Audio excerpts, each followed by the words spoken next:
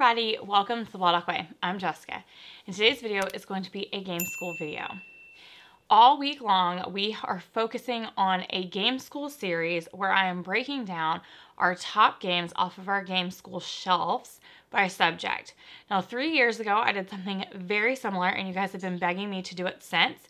So if you were looking at these games when I start showing them and you're thinking, these look a little old for my guys, or my kids, or my students, or whoever you're looking at games for, then I'm gonna make sure I leave a link in the description box to the original series I did 3 years ago, because those games would be from when Emily was a little bit younger, probably around the 6 to 7 age is what I'm thinking, and around kindergarten or first grade. Today's games that I'm going to be sharing with you guys are our history and geography games.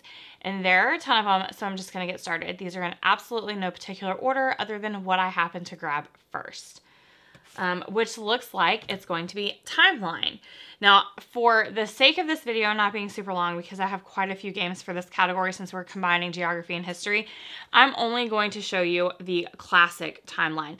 There are, however, two other versions of this. There is classic timeline, which is what this one is. There's timeline inventions, and there's timeline events. We own all three of them. We equally enjoy all of them. If you're only going to get one, classic would be the one I would get. But it's super simple gameplay. Basically, you have, I'm going to throw the cards on the ground. Basically, you have all of these small cards with different events throughout history. And on one side, you have no year, and on the other side, you have a year. So you're dealt the cards, and you look at them with no year. Now, in front of you, you're going to have 2 or 3 cards to start with, and then you start putting your cards based off of what's in front of you, where it would go in that timeline. You turn it over. If you're correct, then you don't have to do anything. And then basically, whoever gets rid of all of their cards first wins. If you're not correct, you draw a new card, and you try again. Super fun, and it's a super great way for kids to start seeing the timeline and seeing where things fit, because some of the things in there can be as simple as like wine was invented, or cats were domesticated, or shampoo was invented. And then others are, you know, major historical events like the Gettysburg Address, or, you know, World War I or II. So it's just a really great way to start kind of getting kids to think worldwide in a historical kind of big picture. Next, we have Similo history. Think Guess Who with historical figures. So if your kids like guessing games, it's really great because it is literally a Guess Who type of card game with historical figures like, let's see if I can remember who all is in here. Cleopatra, Leonardo da Vinci. I mean, it's got tons of fun historical characters that your kids will probably recognize. Again, for the sake of time of this video, I'm just going to show you guys a brain box. We love the entire line, and we have a ton of them. This particular one is world history. They have world history, they have U.S. history, they have U.S. presidents, they have historical boxes, they have geographical boxes. I think there's one for countries. So there are a ton to choose from. It is super duper simple to play, and I love it because it draws a little bit on your thinking skills as well. So you essentially get a card and a timer, and you get to study this card while the timer goes. As soon as the sand is gone, you roll the dice, and whatever number you land on, you have to try to answer that question. So let's pretend you rolled a number 4. What has been painted? It was a cave painting on here.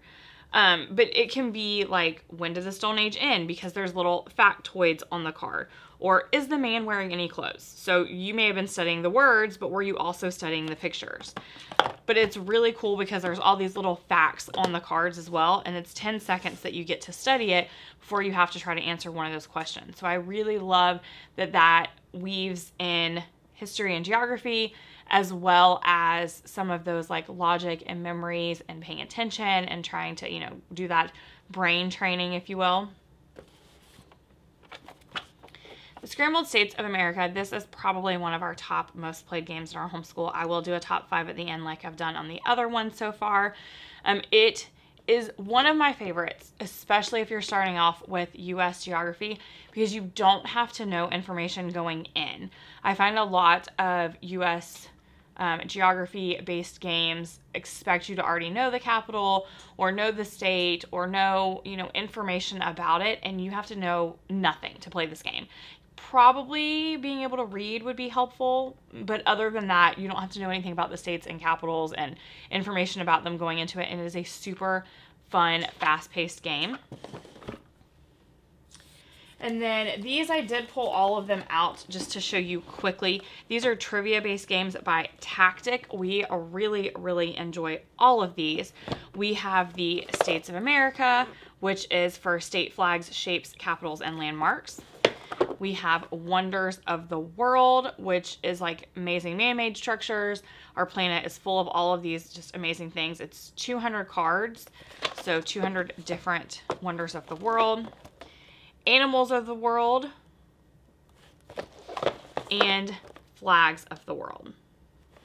And what I love most about these is it's trivia based, but you also have to actually sort the cards when you get them into the continent they belong on. So like the flags, the animals, the wonders, which continent you would find them on. And you get extra points for being able to do that correctly. So it's trivia in one sense, but then you're also having to sort by continent in another. So it's like a twofold purpose game in my opinion. Okay, next up we have parks. Obviously, we love the national parks and we love learning about the national parks. So this was great because you get to hike trails and visit national parks in the game. It is a lot of fun and it's really, really well done. Like the pieces are really nice. And you can even play that game with one player, which is a plus if you have an only child. Next, we have Passport to Cultures. This is the travel edition. It's a lot of fun because it actually feels like you're traveling. You get the little passport. It's just kind of a lot of fun. And it's, again, a trivia-based game. You're going to find we really, really enjoy trivia in our house. Game of the States, Who Can Sell the Most from Coast to Coast. Emily absolutely loves this game because it comes with these little bitty, your game pieces are these little bitty like trucks. And they're so cute because it actually holds little tiny blocks in the back of them, because that is what you're trying to do. You're trying to sell different things from coast to coast. And as you are selling those things from coast to coast and collecting your little blocks, you're also learning extra information about the state, like what that state is known for, what they sell the most of, what's their import and exports. So it's a lot of fun and a different kind of take on a states game that I found. Sorry, that was a little bit loud. Way back when in history, the making of America. I don't even know if you can find this game anymore, but if you can and you're doing American history, it is well worth it. I believe the only place I've seen it that it was still available was Rainbow Resources. But you are basically doing a trivia-based game, but you are going through the American colonies, the explorers, the Civil War, the Constitution, and the American Revolution. So that's kind of where you start in the American Revolution, sorry. But that's where you go through that time period as the board game itself. It's really, really good for American history. All right, next we have sequence, states, and capitals. We love the sequence games. I shared sequence numbers in the math games 2 days ago. It is a similar type of setup. Your card that you're going to pick up is going to be the capital, and you're going to put your bingo chip on top of the state. Whoever person or team that gets 5 chips in a row is going to be the winner. So it's like kind of like bingo, but it's a lot more fun. Pandemic is a cooperative game, and I love cooperative games, especially ones that are a little bit older now. And you're basically trying to prevent an outbreak or a pandemic from going worldwide, but you're going from country and continent, and you're going all over the map, which is the board, which is like the world. So it's really, really fun cooperative game that sneaks in some geography. Continent race. Have fun while learning the continents, the countries of the world, and their flags. It comes with a world map, the list of the continents, 250 country cards, and I have found that this is probably one of the best games for world geography for younger kids. It can be played from 7 up, maybe even a little bit younger. It comes with a ton of cards, so you could go through and just kind of take some out and do a little bit at a time, depending on how much you think your kids can handle. But it's good for 7 up, at least 2 players, and it only plays in 30 minutes. So it's one of those few ones that younger kids can play, because I find some geography and history games tend to be really, really long. And let's be honest, a 6 and a 7-year-old are not going to play an hour-long game. At least my daughter at 6 and 7 was not going to play an hour-long game. Again, for the sake of this video, I'm only going to show one. This is Ticket to Ride First Journey. We have all of the first journeys, and we have some of the full ones like Nordic countries and Europe and all of those. Any of the Ticket to Rides are fantastic for geography because your board that you're playing on is a map. So this Ticket to Ride Journey is a map of the US. Obviously, Ticket to Ride Europe would be Europe. Nordic countries is Nordic countries. So depending on, like, if you're studying, let's say, Asia in your homeschool, there's a Ticket to Ride that's Asian based. You could buy that one, and you could really focus on just playing the game based off of whatever area that you're learning about. Ticket to Ride is a great, fun game no matter what. It's even great for game nights. It doesn't feel school-like, but it kind of is stealthy in the school because of the board being a map. Great States. This is one where it has different types of trivia. So there's find, figure, fun, and fact. It's a lot of fun, but I will say it is helpful if you know some about the states, unlike Scrambled States of America, where you could go in knowing nothing. The more you know, kind of the better off you are for this game. But it is a lot of fun. It's trivia based, and it's for 7+. So younger kids can play it. And obviously the more you play, the more they would learn. So then the easier it would be for them. I'm going to show you both of these just because they were on the shelf next to each other, but it's basically the Explore the World and Explore the 50 States. It's exactly the same game trivia-wise, except one is US and one is the world, and you get trivia cards based off of flags, time period like history, travel, or you can choose. And then there's some funny things that you get to do in there as well. I find these to probably be the most well-rounded because there is some history and geography in them both. It's a 7+ game, 2 to 6 players, plays in about 30 minutes as well. So your younger kids could play that too and then learn as they go. And then I have the Geography Trivia Challenge. This one kind of surprised me how much I enjoyed it. I know we like trivia games, but we really fell in love with this one. And you have 3 different categories of trivia that you're answering, and it's a name it, which is like a picture and it tells you, like, do you know what this place is basically, a know it, which is just a random trivia question, and a rank it, which the ranking ones are so much fun. And so for example, the one on the back is an advanced because there's beginner and advanced, which makes it easier. You can have some people doing the beginner side of the cards, some people doing the advanced side of the cards, so you can play on different levels at the same time. But it says rank these European rivers by length, longest to shortest: Volga, Rhine, and Danube. And again, that just is interesting to me because out of all of the trivia games that we've played, that is the only company I've ever had where they're like, rank these things, and it really makes you think a little more outside of the box, and so we really enjoy that. The last few games that I have to show you are from Underdog Games, which are one of my favorite companies. I'm going to tell you right now, they're a little bit pricier when it comes to games, but they're absolutely worth it because the pieces, the quality, the workmanship, even the boxes, like, I can't even explain it. They're heavy, so I don't know how long I'm going to be able to hold them up, but this is a brand new one that just released called Her Story.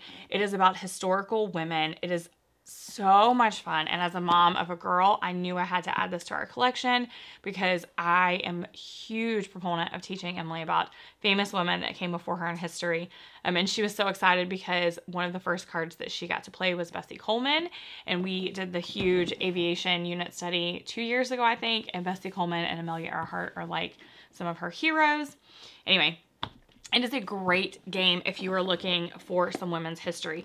This one is for 8+. It plays in 30 to 60 minutes, 2 to 5 players. It is one of the few games that they have that has a lower age range. Most of their games are 10+. So this one you can get away with a little bit younger than that. Another one of theirs is Trekking Through History. So this is really fun because you are playing over a couple of different days, and each days that you're trekking, you're going a little bit further back in time. And it's 2 to 4 players, ages 10+ and 30 to 60 minutes. Here, I'll let you get a better look at that. But like I said, just the pieces of the games themselves, like the quality of it. Here's the back of her story because I didn't show you guys. The quality of the pieces are just, they blow me away. They really do. And then we have Trekking the World, again, ages 10 plus, 2 to 5 players, 30 to 60 minutes. This is a great game for a little bit older kids. Like, I would say it's definitely a 9 to 10, like it says, because it's a longer gameplay, but it is so beautiful. Everything is so nice to handle, and it plays very well. And then last is their Trekking the Parks, because obviously we love national parks, so we had to own this one. And that is what that game looks like. All right, so now we're just down to the small games that I keep in these containers. The first one I have for you is Top Trumps. Now this is Top Trumps National Parks. Top Trumps is a fantastic game where you're basically playing a war based off of different categories. There's always fun facts on the cards that you're playing. Now they have a ton of different topics. Like I said, this happens to be national parks, but there's a ton of different geography and history based topics. So if you are learning something in your homeschool, like I literally search when I'm searching Top Trumps sharks, Top Trumps Greek mythology, like whatever unit study we're doing, just search it with Top Trumps and see what you find. That's fun for geography. Another one similar to the Top Trumps is Professor Noggin. We love the Professor Noggin. This happens to be ancient history. You basically roll a dice and answer the questions, which are easy or hard on the back. You can play either one.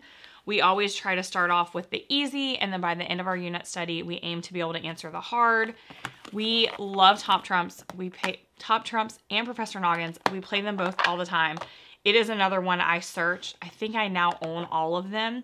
But before, I would literally search Professor Noggin space. Professor Noggin, whatever we were going to learn about. Here is the Professor Noggin country one. So they also have one for geography as well. And again, easy and hard questions on the back. The gameplay is the same for all of them, which I love. I've told you guys before, sometimes it's difficult to try to remember how to play all the games. So when I find a game that I like, that I know how to play, that's easy to remember how to play, and then they have tons of different topics, I'm all over it, because then I only have to remember one type of gameplay and we just play the different topics or the different skills. So I really, really like that.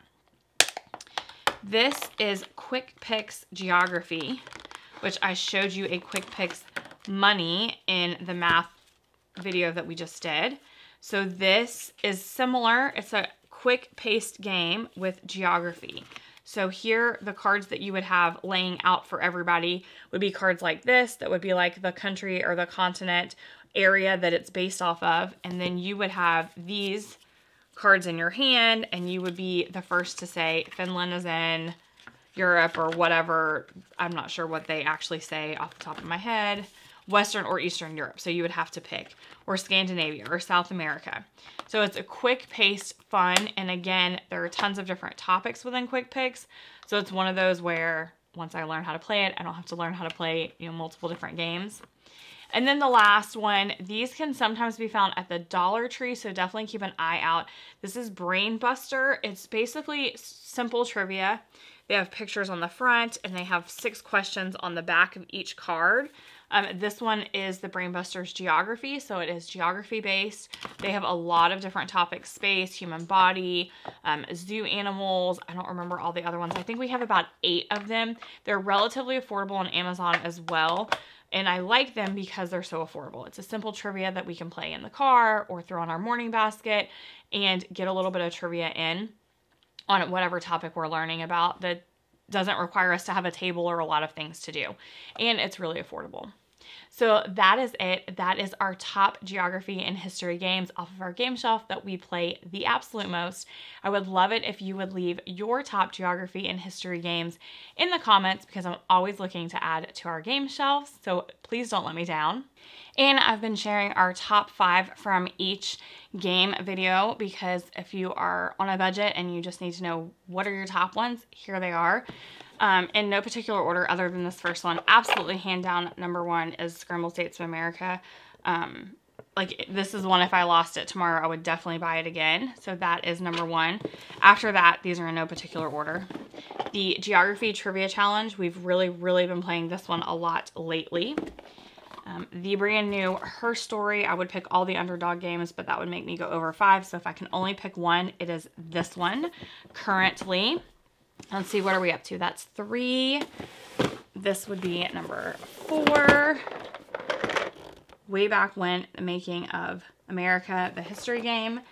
If I'm going to put one with that, because I think it's out of print and you can't find it, then it would be Game of the States, because that one includes a little bit of everything. And then last but definitely not least, I would have to say basically any of the Ticket to Rides. So that would be my top 5 or 6 geography or history games that we play in our homeschool.